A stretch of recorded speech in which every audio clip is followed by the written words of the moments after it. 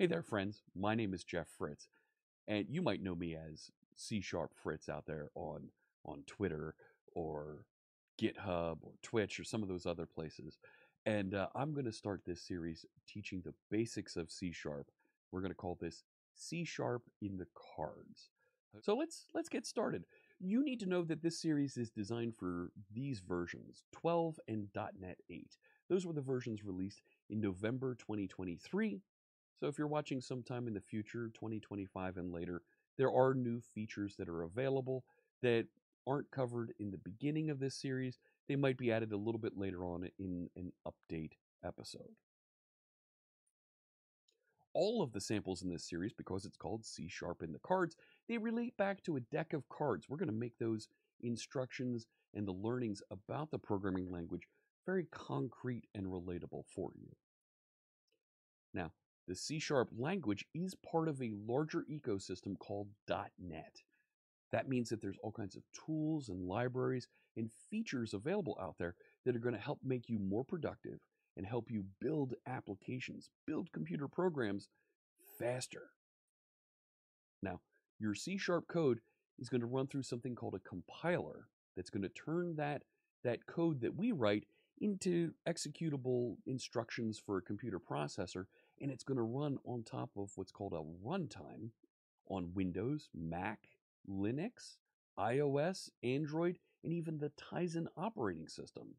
It can run on a bunch of different processors as well from folks like Intel and AMD, and even ARM-based processors.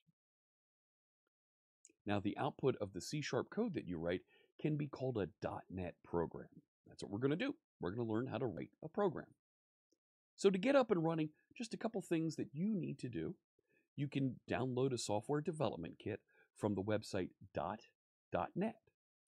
You can also get started with the online notebooks and code samples at the website we stood up for this series called csharpinthecards.com.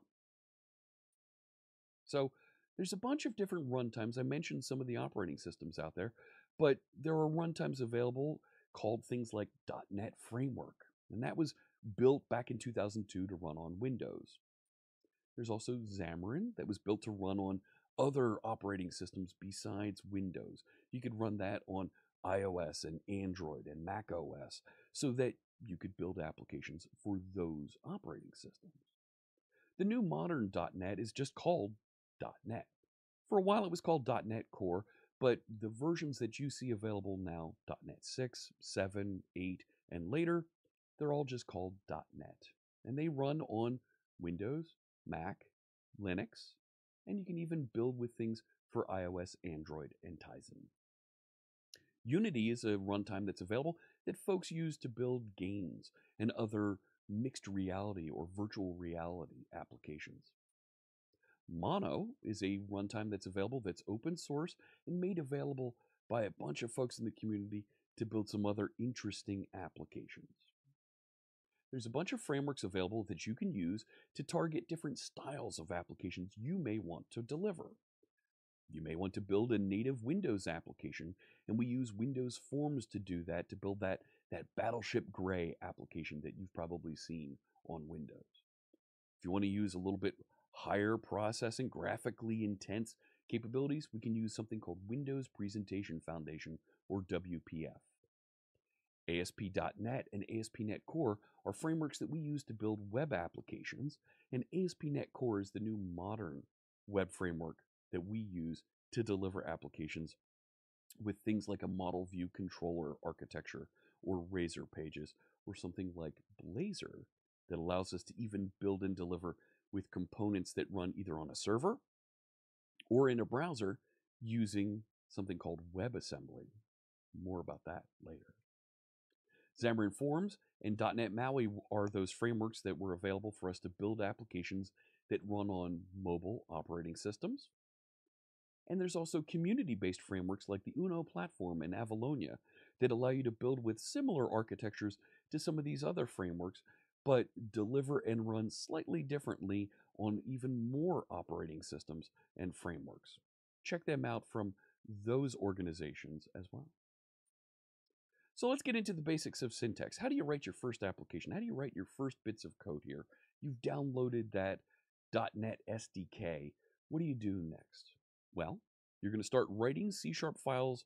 They're just plain text files that end with a .cs file extension. All of your statements are going to end with a semicolon. And C# is not space sensitive. You can use tabs or spaces and insert as many blank lines or spaces between characters as you would like. You just have to keep whole words together. But you want to put spaces between the words and commands that you put? Go to town. Make your code look as readable to your human eyes as you need it to be. However, it is case sensitive. So if you do decide to mix upper and lower case, you will need to make sure that you maintain that casing throughout all references to your commands. Code blocks need to be wrapped in curly braces. So we have a collection of statements that need to be executed together. We're going to wrap them in curly braces. Every one of those statements must end with a semicolon. The curly braces do not. They just wrap those commands. Comments that we want to place in our code, notes about things that we want to write, they can appear on any line after a double slash. Now, you can write some code and then double slash and comment the rest of the line, or you can start a brand new line with a double slash and that entire line is a comment. It's up to you.